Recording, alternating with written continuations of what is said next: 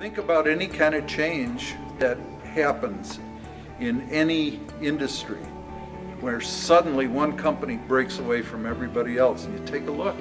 Think of Walmart. Walmart broke the rules about how much inventory you keep in a store, how closely you work with your supplier. There's old wives' tales that are wrong.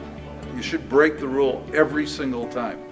One of my favorites is, we treat every customer exactly the same. All our customers are created equal. So what happens is when we give them equal service, in fact, we give better service to the worst customer and worse service to the very best customer. There's a second category where most of the time, things that we know to be true should be questioned.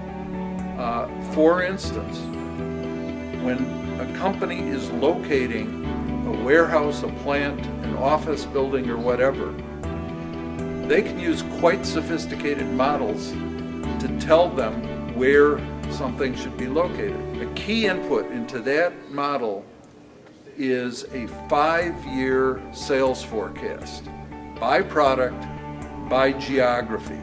Very important, because it's the demand out in the field that determines where these locations should be. I have a simple question. How good are they at forecasting demand by location 2 months out?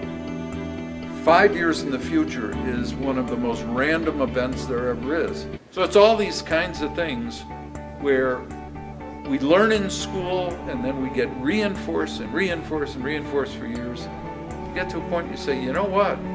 They're great ideas, but the next really great idea is going to be one that refutes one of those. That's what makes companies pull away from the pack. That's why we feel so strongly that at least you've got to consider breaking the rules.